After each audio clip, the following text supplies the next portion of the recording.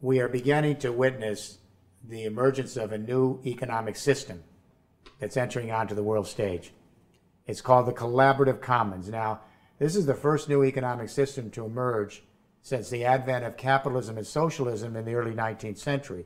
So it's a remarkable historic event. And this collaborative commons is going to transform every aspect of our way of life in the next 30 or 40 years. The triggering event of this great economic transformation from capitalist markets to collaborative commons is something called zero marginal cost, which we shouldn't be frightened of.